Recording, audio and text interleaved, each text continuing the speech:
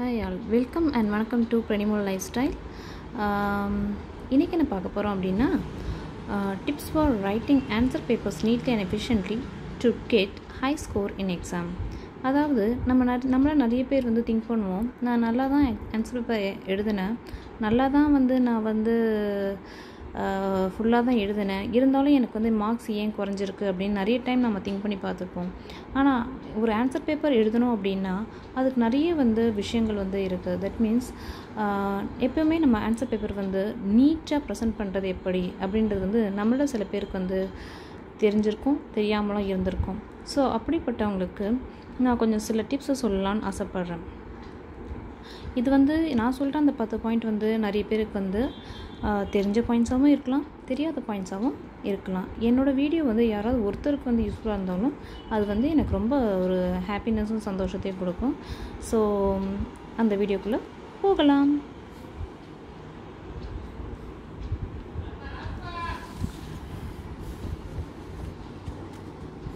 இப்போ பார்த்தீங்கன்னா நான் ஒரு 10 பாயிண்ட்ஸ் எழுதியிருக்கேன். அந்த ஒரு பாயிண்ட்ஸையும் நான் கோத்ரூ பண்ணிக்கிட்டே வரேன். இந்த கோத்ரூ பண்ணுற இந்த 10 பாயிண்ட்ஸ் உங்களுக்கு எப்பயாவது எங்கேயாவது உங்கள் எக்ஸாம் டைமில் இது ஹெல்ப்ஃபுல்லாக இருக்கலாம். அப்படி ஹெல்ப்ஃபுல்லாக இருந்துச்சுன்னா எனக்கு கமெண்ட் செக்ஷனில் மென்ஷன் பண்ணுங்கள். இது தெரிஞ்சவங்களுக்கு ஓகே, தெரியாதவங்களுக்கு யாருக்காவது ஹெல்ப்ஃபுல்லாக இருந்துச்சுன்னா அது ரொம்ப ரொம்ப குட். ஓகே, ஃபஸ்ட் பாயிண்ட் என்னென்னு பார்த்தீங்கன்னா, read all the questions carefully. ஒரு ஆன்சர் பேப்பர் நம்ம எழுத போகிறோம் அப்படின்னா ஃபஸ்ட்டு நம்மளுடைய அந்த சப்ஜெக்டோட கோடு எல்லாம் நேம் எல்லாம் எழுதி முடிச்சதுக்கப்புறமேட்டு ஒரு கொஷின் பேப்பர் நம்ம கையில் கொடுக்குறாங்க. கொடுத்த உடனே நம்ம என்ன பண்ணணும்னா அந்த எல்லா கொஷின்ஸையும் நம்ம கேர்ஃபுல்லாக ரீட் பண்ணணும். ஏன்னா இதில் ட்ரிக்கி கொஷின்ஸ் இருக்கும், நிறைய விதமான மாற்றி கேட்டிருப்பாங்க சில கொஷின்ஸ், அதெல்லாம் கேர்ஃபுல்லாக ரீட் பண்ணணும். ஓகே, கேர்ஃபுல்லாக ரீட் பண்ணியாச்சு. செகண்ட் பாயிண்ட் என்ன பண்ணணும் அப்படின்னா, think what are the questions தரோலி and confirm. இதில் பார்த்தீங்கன்னா நம்மளுக்கு எல்லா 10 கொஷின் தெரிஞ்சிருக்கும். ஆனால் அந்த 10 கொஷின்லையுமே எந்த கொஷின் நம்மளுக்கு தரவாக தெரியும் அப்படின்றது நம்ம தான் டிசைட் பண்ணணும். மேபி ஃபஸ்ட்டு ஸ்டார்டிங்கில் இருக்கிற 5 to 6 கொஷின்ஸ் நம்மளுக்கு தரவாக தெரிஞ்சிருக்கலாம். இல்லை பேக்லேருந்து 10, 9, 8, 7 அந்த மாதிரி கொஷின்ஸ் நம்மளுக்கு தரவாக தெரிஞ்சிருக்கலாம். ஸோ எந்த சைட்லேருந்து இருக்கிற கொஷின்ஸ் உங்களுக்கு தரவாக தெரியுமோ அதுலேருந்து நீங்கள் ஃபஸ்ட்டு ஸ்டார்ட் பண்ண ஆரம்பிங்க. ஓகேங்களா? தேர்ட் பாயிண்ட் பார்த்தீங்கன்னா, either follow 1 to 10 R 10 to 1 pattern. அதாவது ஏதாவது கொஷின்ஸ் நான் சொன்ன மாதிரி முன்னாடி பாயிண்டில் மென்ஷன் பண்ண மாதிரி தான் first 2 to 10ல் first 5 to 6 questions நல்லா தரவாக தெரியும்னா அந்த 1, 2, 3, 4 ஸ்டார்ட் பண்ணி அந்த ஆர்டரில் ஸ்டார்ட் பண்ணி ரைட் பண்ண ஆரம்பிங்க. இல்லை எனக்கு 10 பேக்கில் இருக்கிற கொஷின்ஸ்லேருந்து தான் நிறையா நல்லா தெரியும் அப்படின்னா 10 to 1 அந்த ஆர்டர் ஃபாலோ பண்ணி கொஷின்ஸ் ரைட் பண்ண ஆரம்பிங்க. இன் பிட்வீன் அது இல்லாமல் எனக்கு ஃபஸ்ட்டு கொஷினே உங்களுக்கு நல்லா தெரியும்,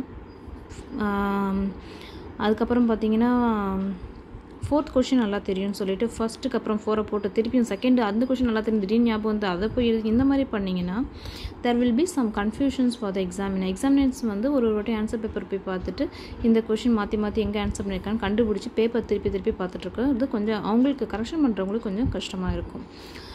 ஸோ இதெல்லாம் ஒரு ways of impressing the person who is correcting the paper. ஓகேங்களா? 4th பாயிண்ட் பார்த்தீங்கன்னா, two not waste more time in single question. அதாவது நம்மள சில பேர் பண்ணுற ஒரு மிஸ்டேக் என்னென்னு பார்த்தீங்கன்னா, நம்ம அந்த கொஷினை நல்ல தரவாக படிச்சிருப்போம்.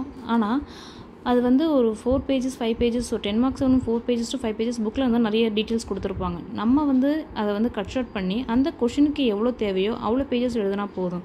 சப்போஸ் நம்மளோட கொஷின் பேப்பர்லேயே மென்ஷன் பண்ணியிருப்பாங்க 10 marks question right up to 3 pagesன்னு mention பண்ணியிருப்பாங்க. பட் நம்ம 3 pagesன்னு தாண்டி 4 pages 5 pages எழுதுருவோம். ஏன்னா புக்கில் இருக்குது அப்படின்னு சொல்லி அந்த மாதிரி எழுத தேவையில்லை. 3 pagesனால் 3 pages எழுதுனா போதும். ஏன்னா நீங்கள் ஒரு கொஷின்லேயே நிறைய டைம் வேஸ்ட் பண்ணிட்டீங்கன்னா மற்ற கொஷின் எழுதும்போது உங்களுக்கு டைம் மிஸ் ஆகிறதுக்கு சான்சஸ் இருக்குது. ஸோ நீங்கள் 3 pagesக்கு மேலே எழுதுனீங்களா அதே 10 marks தான் போட போகிறாங்க. 4 to 5 pages எழுதுனீங்கன்னா அதே 10 marks தான் எழுத போகிறாங்க. ஸோ உங்களுடைய அந்த லாங்காக கொடுத்துற கொஷின் ஆன்சர்ஸ் எல்லாம் நீங்கள் கட் ஷார்ட் பண்ணி எழுதி பார்க்கணும். வீட்டில் எழுதி பார்த்து இந்த 3 pagesக்குள்ளே முடிக்க முடியுதா அப்படின்னு சொல்லி நீங்கள் ட்ரை பண்ணணும். அதே மாதிரி தான் 1.5 pages 5 marks எழுதுனா போதும்னு சொல்லி கொடுத்துருப்பாங்க. ஆனால் நம்ம என்ன பண்ணுவோம், எனக்கு நிறைய தெரியும் அப்படின்றதுனால நம்ம என்ன பண்ணுவோம், நிறைய எழுதிக்கிட்டே இருப்போம். அப்படி பண்ணனா நம்மளோட டைம் நிறைய வேஸ்ட் ஆகும். நம்மளால் சொன்ன டைமில் கொடுத்துருக்க டைமில் எக்ஸாமை ஃபினிஷ் பண்ண முடியாது. ஸோ அந்த 5 marksக்கு 1.5 pages போதும், 1.5 pages போதும். ஆனால் அந்த 1.5 pagesலேயும் இம்பார்ட்டன்ட் பாயிண்ட்ஸ் கவர் பண்ணணும். ஸோ இம்பார்ட்டன்ட் பாயிண்ட்ஸும் கவர் ஆகிருக்கணும்னா நம்ம கொஞ்சம் கட் ஷார்ட் பண்ணி அந்த ஆன்சர்ஸ் வந்து ட்ரிம் பண்ணி கரெக்டாக அந்த இதுக்குள்ளே நம்ம எழுதுறதுக்கு ட்ரை பண்ணணும். நான் வந்து 1.5 pages நீங்கள் சொன்னதுனால கம்மி பண்ணி எழுதுனேன் எனக்கு மார்க் வரலன்னு சொல்லக்கூடாது. ஏன்னா பாயிண்ட்ஸும் நம்மளுக்கு கவர் ஆகிருக்கணும், அதே டைமில் பேஜஸும் கம்மியாக இருக்கணும்.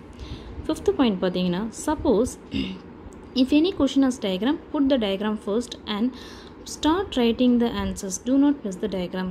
That means இப்போ நம்மளுக்கு ஒரு கொஷனுக்கு வந்து டயக்ராம் இருக்குன்னு வச்சுக்கோங்களேன், நம்ம வந்து அந்த டயக்ராமை மிஸ் பண்ணக்கூடாது. ஏன் தெரியுங்களா? டயக்ராம் வந்து நம்ம எழுதுகிற ஆன்சரை விட டயக்ராம் நிறைய விஷயங்கள் வந்து உணர்த்தும்.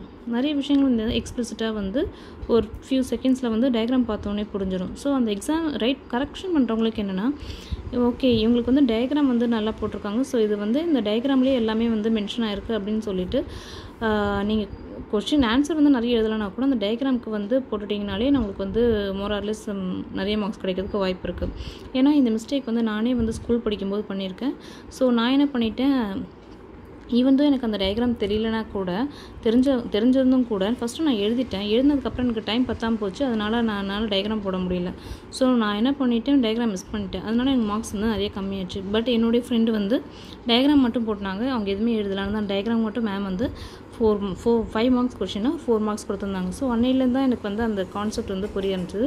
ஸோ இது ஒரு டிப்பாக உங்களுக்கு எல்லாருக்கும் யூஸ்ஃபுல்லாக இருக்கும்னு நினச்சி நான் அதை சொல்கிறேன்.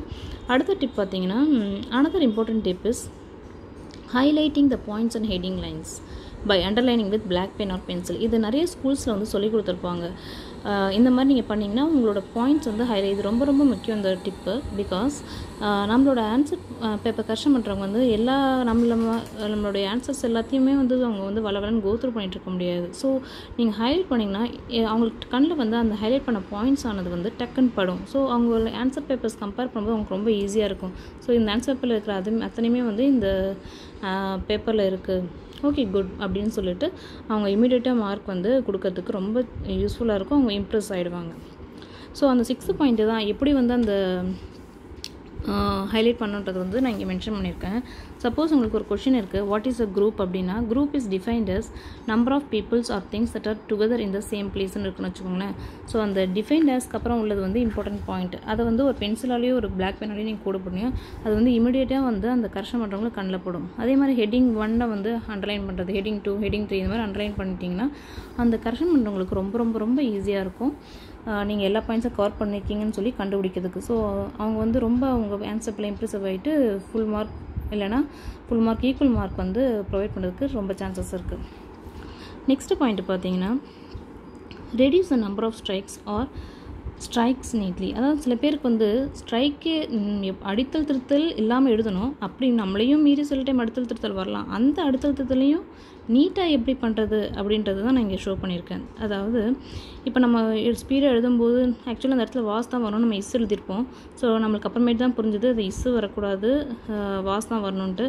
ஸோ நான் போட்டிருக்க மாதிரி இப்படி லெஃப்ட் டு ரைட்டும் ஸ்ட்ரைக் பண்ணியிருக்கலாம், இல்லைனா கீழே பார்த்துருக்கீங்களா ஸ்ட்ரெயிட்டாக கட் பண்ணியிருக்கேன். ஹேஸுக்கு பதில் ஹேவ் போடணும் அப்படின்னா இப்படி ஸ்ட்ரெயிட் கட்டும் அதுவும் பண்ணலாம். So it depends on us. So இந்த மாதிரி நீட்டாக நீங்கள் வந்து சிம்பிளாக சிங்கிள் லைனில் வந்து ஸ்ட்ரைக் பண்ணிட்டீங்கன்னா that will be looking very NEET. Okay, next point பார்த்தீங்கன்னா, go through the answer paper once to check whether you have answered all the questions R not. அதாவது நம்ம ஸ்பீடாக எக்ஸாம் டைமுக்குள்ளே முடிக்கணும்னு சொல்லி கிடக்குறான்னு எழுதியிருப்போம், ஆனால் எல்லா கொஷின்ஸும் அட்டன் பண்ணியிருக்கோமா அப்படின்றத நம்ம செக் பண்ணியிருக்க மாட்டோம். அதுக்குள்ளேயே நம்மளுக்கு ரொம்ப போர் அடித்து பேப்பரை கொடுத்துட்டு வந்துடுவோம். பட் நம்ம அப்படி பண்ணக்கூடாது. நம்ம வந்து எல்லா கொஷின்ஸும் ஆன்சர் பண்ணியிருக்கோமான்றதை ஒரு வாட்டி நம்ம செக் பண்ணிக்கணும். பிகாஸ் அந்த 3 ஹவர்ஸ்க்குள்ளே எக்ஸாம் முடிக்கணும் அப்படின்றதுக்காக நம்ம என்ன பண்ணுவோம், கடகடன்னு எழுதுவோமே தவிர நம்பர் எல்லாமே கரெக்டாக போட்டுக்கோமான்ட்டு ஒரு வாட்டி கோத்ரூ பண்ணிக்கணும். நெக்ஸ்ட் பாயிண்ட் வந்து check weather here number the answers correctly. அதாவது நம்ம மனசில் வந்து 2வது கொஷனுக்கு ஆன்சர் பண்ணோன்ட்டே போயிருப்போம், ஆனால் பார்த்தீங்கன்னா 1ஆம் நம்பர் போட்டிருப்போம். இது நிறைய டைம் நடக்கும். ஏன்னா வந்து அந்த டைம் லிமிட்குள்ளே ஒரு 200 மார்க் கொஷின்ஸ்க்கோ 150 மார்க் கொஷின்ஸ்க்கோ 3 ஹவர்ஸ் 2 ஹவர்ஸில் ஆன்சர் பண்ணோம் அப்படின்னா நம்மளுக்குள்ளே வந்து சம் டென்ஷன் இருக்கும். அந்த டென்ஷனில் வந்து சம் நர்வஸ்னஸில் வந்து நம்ம வந்து மிஸ்டேக் பண்ண சான்சஸ் இருக்குது. ஸோ இதை நீங்கள் ஒரு வாட்டி கரெக்டான கொஷனுக்கு கரெக்டான நம்பர் போட்டு ஆன்சர் பண்ணியிருக்கோமான்றது ஃபஸ்ட்டு ஃபுல்லாக நீங்கள் கோத்ரூ பண்ணிக்கணும். அதுவும் வந்து நம்ம கரெக்டாக பண்ணியிருக்கோம் அப்படின்னா அதில் தான் மிஸ்டேக் இருந்தால் சேஞ்ச் பண்ணிக்கணும். அதுவும் ஃபுல்லாக கரெக்டாக பண்ணிட்டோம் அப்படின்னா வெல் அண்ட் குட். அதுதான் நாங்கள் மென்ஷன் பண்ணியிருப்பேன். There is a chance of mistake of pudding 1 instead of 2. அதாவது ஃபஸ்ட்டு கொஷனுக்கு ஆன்சர் பண்ணி தான் நம்ம அங்கே வந்து நினச்சிருப்போம், ஆனால் செகண்டுன்னு சொல்லி நம்பர் பண்ணியிருப்போம். அது சில டைம் நம்மளுக்கே நடக்கும். ஈவன் எனக்கே அது வந்து பல டைம் நடந்திருக்கு. அதுலேருந்து தான் நான் வந்து இந்த விஷயத்தை உங்களுக்கு சொல்கிறேன். கடைசியாக பாயிண்ட் பார்த்தீங்கன்னா, tie the not and give the papers to the invigilator. கடைசி எல்லாம் கோத்ரூ பண்ணி நம்பர்ஸும் பார்த்ததுக்கப்புறமேட்டு நாட்டை டைப் பண்ணி இன்விஜிலேட்டர்கிட்ட கொடுத்துட்டிங்கன்னா யூ ஆர் வெரி சக்ஸஸ்ஃபுல். இந்த மெத்தட், அதாவது நிறைய பேர் நம்ம எக்ஸாம் எழுதுன ஆனால் அந்த ஆன்சர் பேப்பர் வந்து எவ்வளோ எஃபிஷியண்ட்டாக நீட்டாகவும் ப்ரெசென்ட் பண்ணால் தான் அந்த கரெக்ஷன் பண்ணுற வந்து ரொம்ப இம்ப்ரெசிவ் ஆகிட்டு உங்களுக்கு வந்து அந்த கொஷினுக்கு வந்து பார்த்திங்கன்னா ஃபுல் மார்க் அப்ளைன் பண்ணுறதுக்கான ஆப்ஷன்ஸ் வந்து நம்மளுக்கு கிடைக்கும். அப்படி தான் வந்து நிறைய டைம் வந்து நம்மளால் வந்து 100 அவுட் ஆஃப் 100லாம் எப்படி வந்து சில பேர் ஸ்கோர் பண்ணுறாங்கன்னா இதுதான் அவங்க ஃபாலோ பண்ணுற டெக்னிக்ஸ் வெல் ரைட்டிங் தி எக்ஸாம். நான் எல்லாமே படிச்சுட்டேன், எனக்கு எல்லாமே தெரியும் அப்படின்னு நம்ம நினச்சிருப்போம். ஆனால் அந்த ஆன்சர் பேப்பர் எவ்வளோ நீட்டாக கொடுக்குறோமோ அந்த நீட்னஸில் தான் நம்மளுக்கு வந்து மார்க்ஸ் வந்து எவ்வளோ வந்து அப்ளைன் பண்ணுற போகிறது தெரியும். ஓகேங்களா? ஓகே ஃப்ரெண்ட்ஸ், தேங்க்ஸ் ஃபார் வாட்சிங் திஸ் வீடியோ. இந்த வீடியோ உங்களுக்கு வந்து பிடிச்சிருந்ததுன்னா லைக் பண்ணுங்கள், ஷேர் பண்ணுங்கள், சப்ஸ்கிரைப் பண்ணுங்கள். Will meet you in the next video. Thank you.